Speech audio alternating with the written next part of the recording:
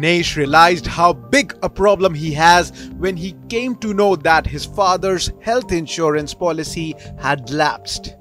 He was about to get his father treated in a good hospital for his illness, but Dinesh would now require to pay the entire cost of treatment out of his own pocket.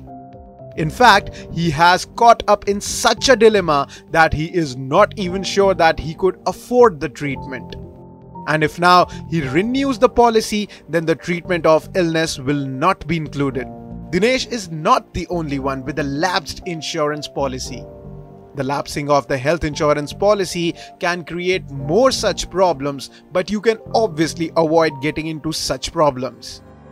No health insurance policy lapses on its own. Generally, the insurer gives you additional 15 days if you forget to pay the premium on time.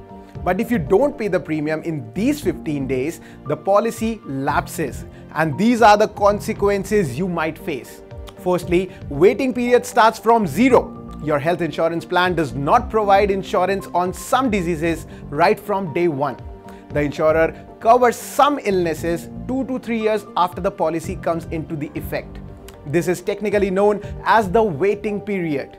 If your existing policy lapses, then you will have to buy a new insurance policy. Then in this case, your waiting period will again start from day you buy the policy. And this is what happened with Dinesh's father. Second, you will not get the no claim bonus if you fail to do this. Not getting no claim bonus can prove to be a huge loss for you. But let's first understand what is this no claim bonus. If you have not made any claim in the previous year, then the next year your insurer will award you with a no claim bonus. There are two ways how you can get a no claim bonus.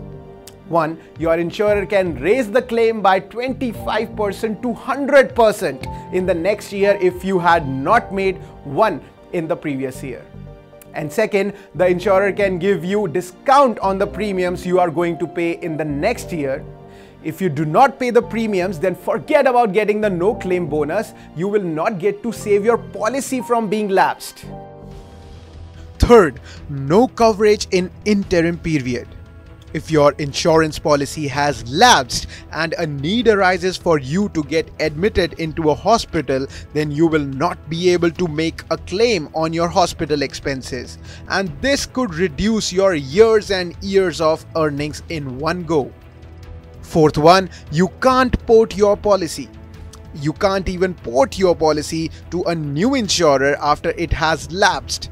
You will have to file a request if you want to port your policy 45 to 60 days before it lapses. Insurance policy lapse can prove costlier for senior citizens. Senior citizens can lose the benefits of lifelong coverage and may not even get a new insurance policy because of the age factor. Money9 suggests never forget to pay premium of your health insurance policy on time. In case you forget, then never repeat the same mistake in the grace period. In Red Alert, know how you can prevent your health insurance policy from getting lapsed.